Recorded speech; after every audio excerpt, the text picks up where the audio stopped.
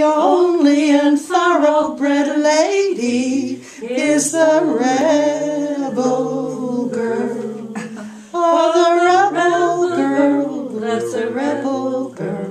To the working class, she's a precious pearl. She brings courage, pride, and joy to the fighting rebel boy. Oh, we've got girls before, but we need some more in the industrial workers of the world. Because it's great to fight for freedom with a rebel girl. I always forget how the tune goes at that very end. Kat and I sang that for the Rebel Girl for her 80th birthday. Yep.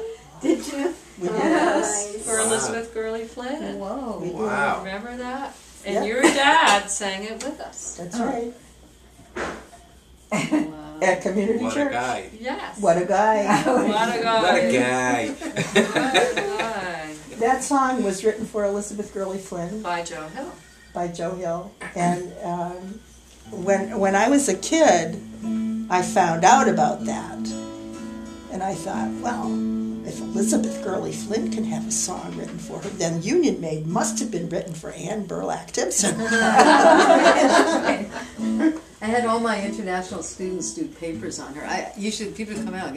I have about 3 pictures of Elizabeth Gurley Flynn in my classroom right now. Eugene Debs, Emma Goldman. Come and they think, what class is this for? And they're all from China and Japan and Korea and Israel. And How about you? got just about all of the IWW up on the wall.